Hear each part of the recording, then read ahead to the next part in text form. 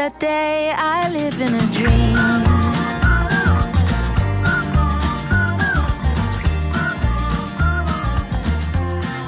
I live in a dream.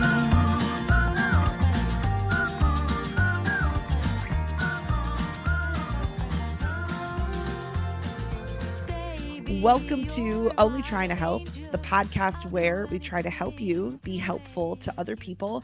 My name is Kate Watson. I'm here with a good friend of mine from way back, which I love, by the way. I love when I can do that on this show and like bring somebody on who I just haven't seen in a while. Marie, thank you for being here. Would you do me the honor of introducing yourself to the audience? Yes. And I have suddenly forgotten what I do and who I am. So yes, I'm Marie. And I am the owner and sole therapist of Genuine Connections Psychotherapy. It's my private practice, and I specialize in grief and loss, specifically the death of a child. The reason I am in this field is because I am navigating a life without my son, Harvey. And it's been 8 years ago now that Harvey died. He died at the age of 4. And, other than it being like against nature, to have a child die before their parents, it's really been a journey. And the thing that I found to be most helpful when we were navigating death and grief right after Harvey died was connecting with other parents like me. Because I had questions. I had a lot of questions. And some of those, I will tell you what they were. And why it was important that I hear from other parents. And so, after doing 2 years of like a parent loss group through Hospice of the Chesapeake, shout out to them because I'm currently volunteering with them too, which is exciting. I made it a mission to a second career as a licensed therapist for the purpose of doing what I do now, which is helping parents navigate life without their loved one. And because it's a train wreck, sometimes, and you really need some help from the conductor if you don't know what to do, right? Like, yeah. And sometimes I am that person. That's who I want to be. And that's what I do. And I love it. Marie, how difficult or easy was it to find those parents who you wanted to talk to and ask your questions of? Okay. Well, that's a really good question. And it's another reason why I do what I do. So Harvey, which I'm really glad I get to talk about him. He, as you know, but listeners don't, he had a very complex medical situation. And it started from when he was in my belly. So we knew that he was going to have some struggles, but we did not know to the degree the struggles were going to be. And they kind of started compounding on each other. And what ended up happening was he was on hospice. So in the summer of his 4th year, we were doing another one of our very long stays at the PICU and Johns Hopkins in Baltimore. And shout out to the PICU, love them. Very special part of our lives, which is a whole nother thing we can talk about. Because when he died, we lost some support, which was the hospital team. A community. You lost a community. Yes. It was a traumatic community to be a part of, but it was community nonetheless. And when we were discharged from the PICU to hospice, you might be thinking like, oh my gosh, that's terrible. That means he's going to die soon. The things that we think or the assumptions we make about what we know about hospice. Yeah. And children's hospice is different than adult hospice, which is not something that a lot of people know. So it was through the connection that we had with hospice that we found the other parents. And they offered, and they still do, they offered a monthly parent support group for parents whose children have died. And we went to that every Saturday, once a month for 2 years. And it Did was you life changing. okay, you said it was life changing, which maybe answers my next question, but I was going to say, did you ever not want to go? Yes. And I can think more specifically about my spouse not wanting to go. It's going to be 15 years that we've been married, like on our next anniversary, and we've been together for 22 years. And a lot of marriages don't survive the death of a child. And I am so thankful that we had a lot of years together before this happened, because I don't really know what it would be like. Oh, I'm feeling emotional. I don't really know what it would be like without my partner. Yeah. And he would say a lot, like on the way to the group, I don't want to go, but also knowing that it was important to me and it was helpful to me, and he did find value in it. But I mean, come on, Kate, you know this. Who wants to face the hard feelings? This is why I asked the question, because I'm imagining there are listeners who are thinking, ugh, groups, support group, that sounds like hell. That sounds miserable. And I don't want them to just write off what you're saying because it sounds yucky. I wanted them to hear you say, yeah, sometimes you don't want to go. And we went anyway. It's kind of like going to the gym. Like, I don't want to go there either, but when I go, I'm happy I went. Yeah. It's really hard, and it's going to be worth it. Yeah. And the grief group was a part of that mindset. Like, Yeah. we don't want to go because of obvious reasons, and it's going to be beneficial. And it really has been, truly. Good. Truly. Yeah. If you're dragging your feet on something, it's because you need to do it. Right? It's you don't want to because it's not fun. And it doesn't give you the dopamine, or it's boring. And it's still needed or required, right, in some cases. And in the case of the grief group, it's not always something that we wanted to do. I mean, because we knew that we were going to be boogery, crying. We were going to hear some traumatic things from other parents. We were going to witness other people's grief. And, that's not exactly like, it's not the date that you thought you were going to, like, we're going out together. We've got a babysitter for the other child, and we're going to cry. Like, Marie, you started to say it's not, and then you paused, and in my head I thought, this is not date night, is it? And then, no, it's not date night.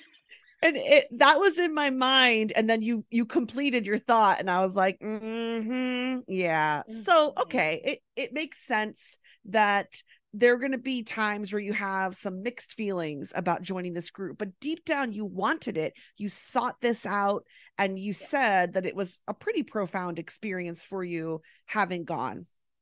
Yes. 1,000%. Number one, because I had questions. I had questions about, what am I supposed to do? Like, what do I say? Right? So when we're out and about, I'm having my Starbucks and I'm doing Target shopping, and you run into somebody, and then boom, scripting, right? The social scripting. Oh, hi. Oh, you're a mom. Oh, how many kids do you have? Yeah. Well, that's a complicated question, fresh in grief. Yeah. Because do I want to tell the stranger at Target? Well, I have two, but one just died. Like I wasn't really sure how to navigate those types of real world problems that I was running into. Mhm. And so, I mean, it's 8 years ago now that Harvey died, and I am like a well-oiled machine when it comes to how I respond now. But let me tell you, when I was fresh into it, I mean, I had to make a decision. Do I lie or do I just say one? That doesn't feel right. Oh, I have one living child. It was a lot of really complicated emotions on something that happens every single day when we're out and about, Yeah. as adult people of childbearing age. I'm sure you get the question all the time. Oh, do you have a family? Do you have a, and you're like, well, I do. And it's not probably what you're asking about. Like, you want to know more. And first of all, maybe I don't want to tell you more, stranger. And also, I'm not going to have the answer that you're expecting. Are Yeah. you ready for that? And this is maybe a topic for another episode because it's not directly related to what we are speaking about. But I just want to say on the record that do you have a family is the oddest question ever. It's sort of like asking, does anyone love you? Like, No. hi, person that I think I have a shared quality with. Let me ask you really private questions about your life immediately. And it's Yeah. like, Yeah. you know, I mean, I think when people ask, do you have a family, like the yes or no question, I think they mean, are you married to a person of the opposite sex and do you have children? right. But what Exactly. bothers me is that that's what they mean. Yes, and we both know that that's what they mean without them saying that that's what they mean. I know that's what they mean. And I want to say, listen, if you are concerned that I'm like lonely in this world, please don't be concerned. In that regard, I have a family. It is not what you think a family is, but I have a family. Thank you. I do not spend my birthday alone. I blow candles out with someone who loves me. Thank you. Thank you for your interest and concern. Yeah. Peace I and do. blessings. Yeah. I do think that is a topic for another day. I want to get back to what you wanted to talk about, but I just felt like I had to say that. Yeah. Here's what I want to ask you. Knowing that our audience is it's not necessarily therapists and social workers and psychologists, it's really just people who think of themselves as helpful people. I want you to talk to us a little bit about some of the well-meaning things people did thinking they were helping you, and maybe you were like, there's a better way to help me. Can you talk to me about that a little bit? I can. It brings up a memory that one of my friends who I know from Towson, okay, she tells me often that my Facebook posts about my experience have been really helpful to her. And one of the things that she said was most helpful is what I want to tell you about right now. So it has to do with the something you've already talked about on the show. It's when people say, if you need help, let me know. If you need something, let me know. I'm here for you. You just got to tell me what to do. Okay. You're shaking your head and you're like, yes, we have talked about it. Yes, I've heard it. And that is like the most well meaning thing that people say that is actually not helpful, right? It's like, it's the quick thing, like, oh, I'm here for you. I'm going to help. I want to help you. You just got to tell me what you want me to do. And fat chance, fat chance that I'm going to tell you that I need, toilet paper. probably not going to tell you that. So then, yeah, you have, I'm so helpful. And you feel really good about yourself, but ultimately, it's not helpful. Yeah. So what is helpful then?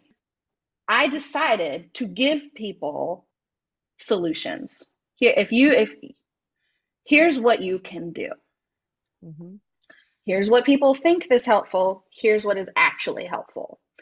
And the thing that my friend told me that was life changing for her via this experience was just show up.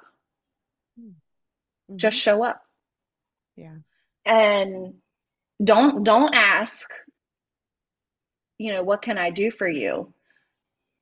Drop off a bag of groceries on the porch and run away.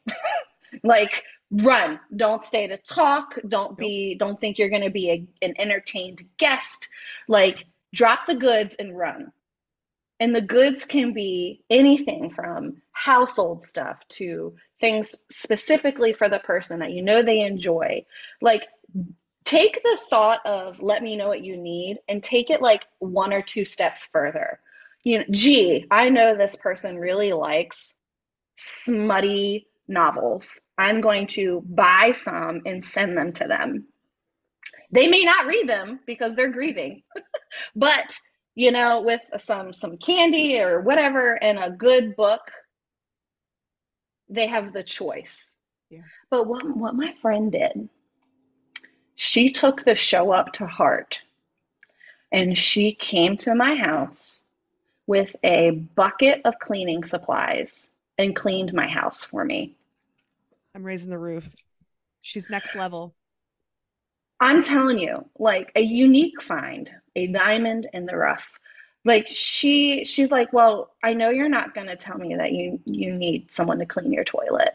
And I'm like, exactly. She's like, so I'll do it for you.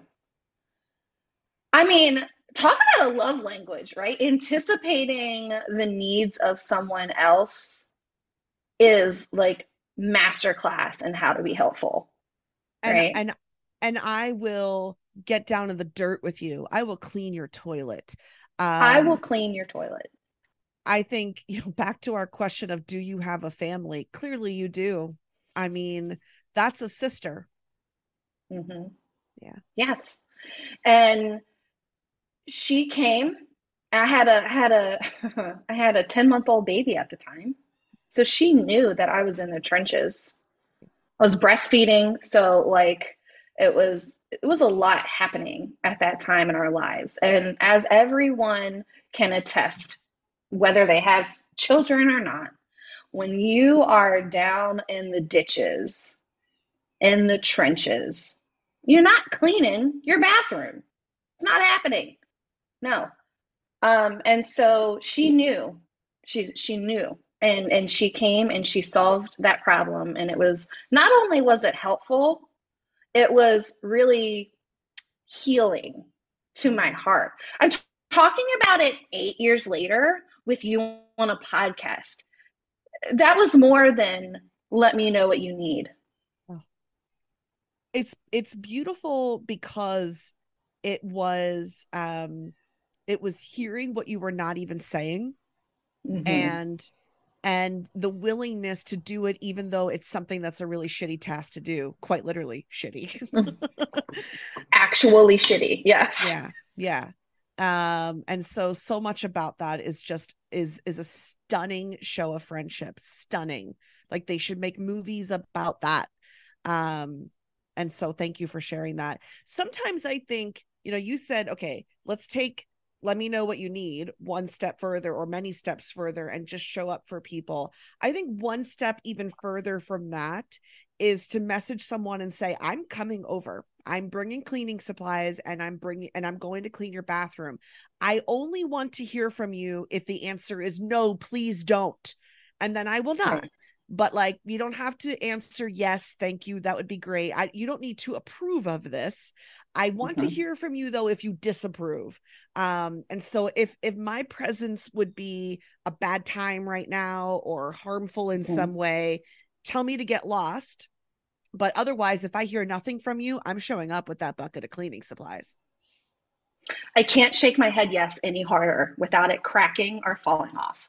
Um, you know, I understand that, and it's so interesting because there's like two sides to the show up coin.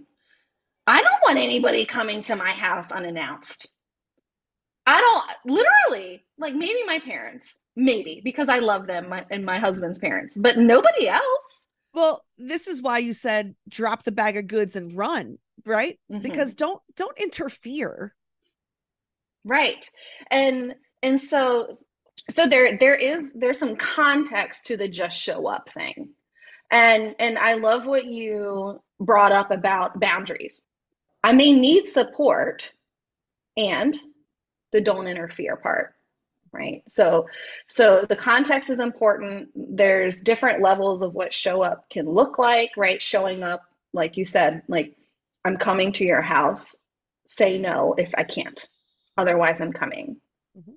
Yep. Do it that way, to respect the boundaries. Yeah. I think you're people probably knew this, but maybe you and I just feel a responsibility to say context matters. What kind of relationship do you have with this person? You're praising your friend who came over to clean, but this is someone in your inner circle who's Mhm. allowed to just show up. And so, folks, we're asking you to do that assessment. Are you the right person? Is this the right time? Maybe you do want to send a message first. But I think the subtle difference between saying, is it okay if I come over right now, and then waiting for someone to say yes, I wouldn't do that, because you're forcing that Mm-mm. person to say, yes, I do need your help. I don't want to make someone say, I accept your help. I'm saying I'm coming unless you say I don't accept your help. And if you say no, I'm out of there. I'll leave you alone. But I'm not going to make you say yes, please, because I think a lot of people don't want to do that. They don't. And again, this is where I kind of feel like our society has let us down, and feeling like asking for help or needing help is an honorable place to be. It's like when somebody needs help, the bigger picture wants to only do the minimum, or, just kind of want to be like, okay, get yourself together. It's you can figure it out for yourself. I really like what you said about wording what you're saying so that the person you are supporting doesn't need to do a lot of thinking on their end. And I have made a pointed effort in doing that when I support other people. Like, with the phrasing, especially, like, hey, I'm going to order you dinner on Friday. I know what you like, or maybe I don't because you're a stranger. Because I will do this for like people in my mom groups that are like going through something. I'll like send pizza to their house. I'll just send what a crowd pleasing order, cheese pizza and breadsticks and maybe a little cookie or whatever they have. And I just send it. It's $25. That's Yeah. not a big deal. But Yep. that parent did not have to think about a meal. Mm-hmm. They didn't have to make any decisions. They didn't have to worry about it at all. I took that off their plate for them without them saying anything other than Friday food. Okay. Yep. Yeah.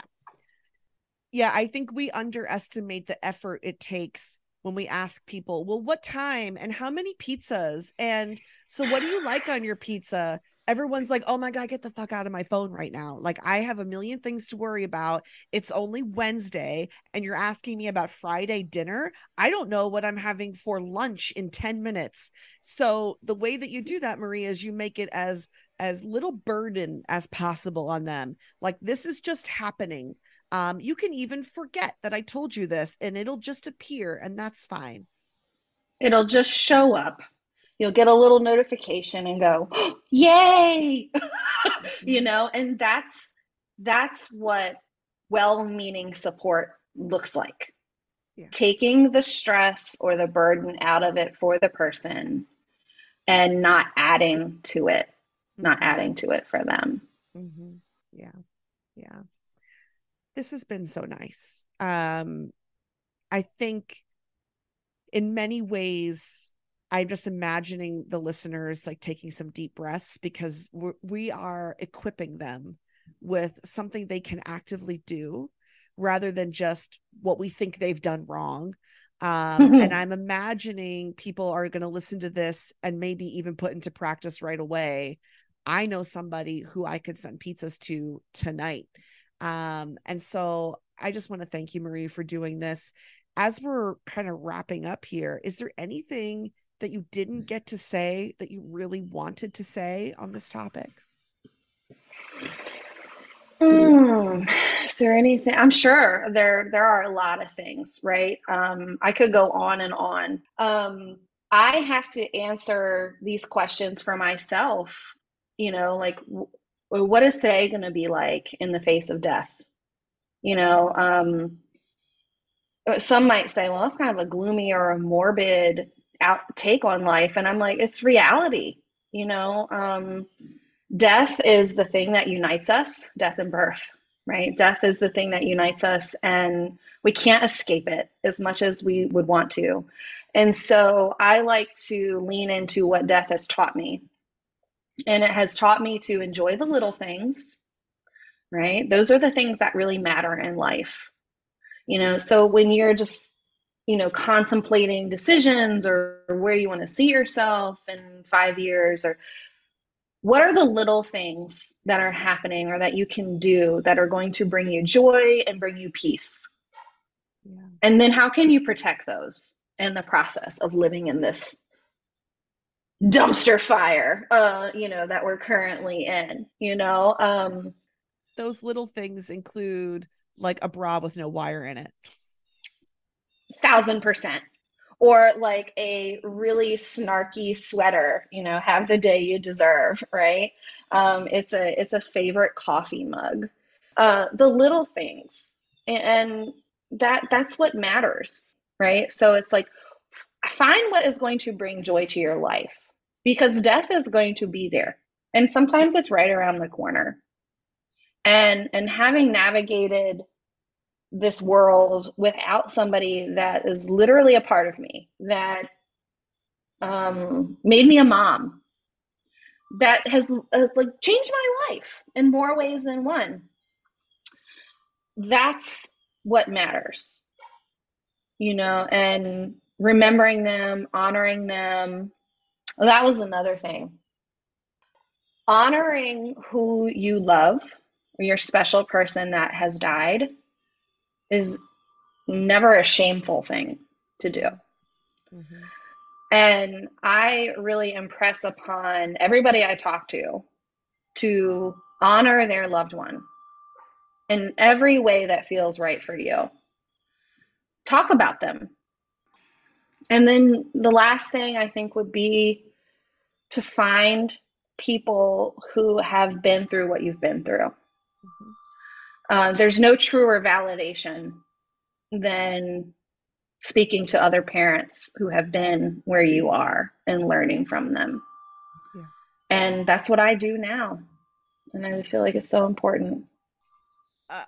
When you spoke about honoring your person who you've lost, I thought, well, in there is another way we can help people who are going through loss, is to just suggest, while you're out to dinner with your friend who's lost someone, you say, hey, we all have drinks. Let's do a toast to Harvey.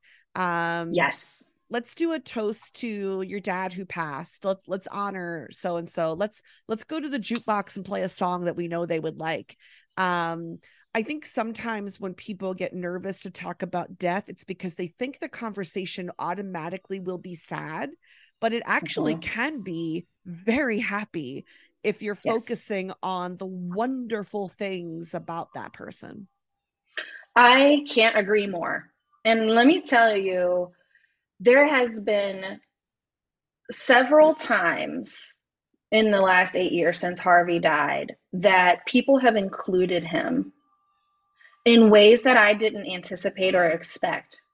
And it has been extremely healing, and like just brings a sort of Warmth to you that you don't necessarily expect. I want to hear them say Harvey's name. I want them to tell me what they remember, because while it's bittersweet, it's more sweet. It's more sweet. And I'll never turn down an opportunity for someone that wants to honor Harvey because he was living and loved and legendary, right? And so talking about him honors that. Not talking about him feels wrong.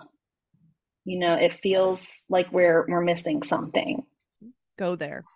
Go there. Go there. Mm-hmm.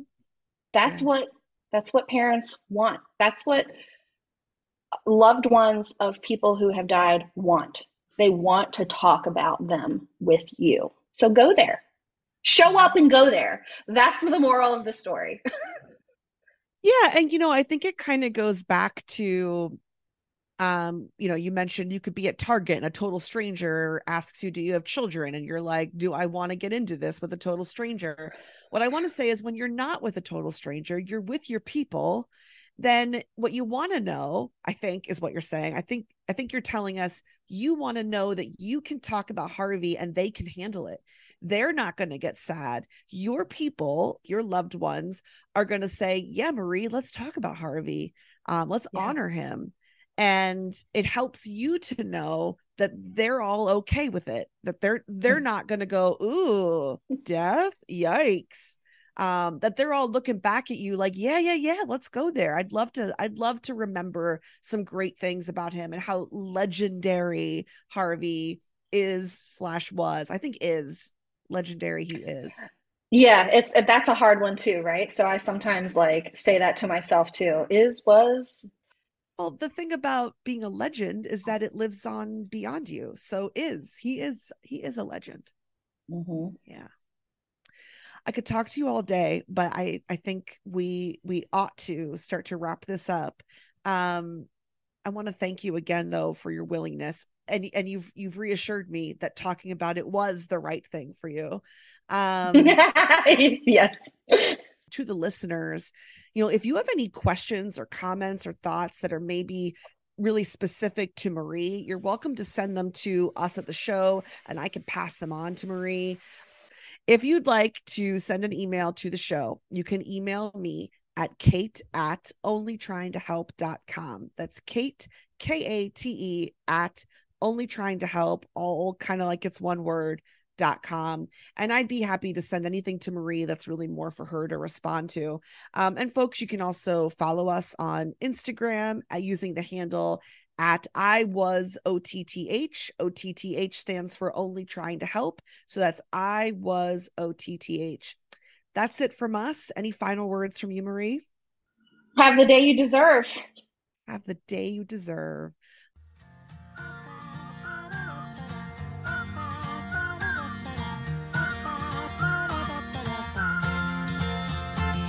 Take me in your arms. I don't want to miss a day without you. Let's stay young forever. There is nothing we can't do. And nothing can break us apart when we're together. Facing the sky, we know that we can fly on the wings of love. And we can climb on every mountain top. I never knew eternity was real till I met you. Since that day I live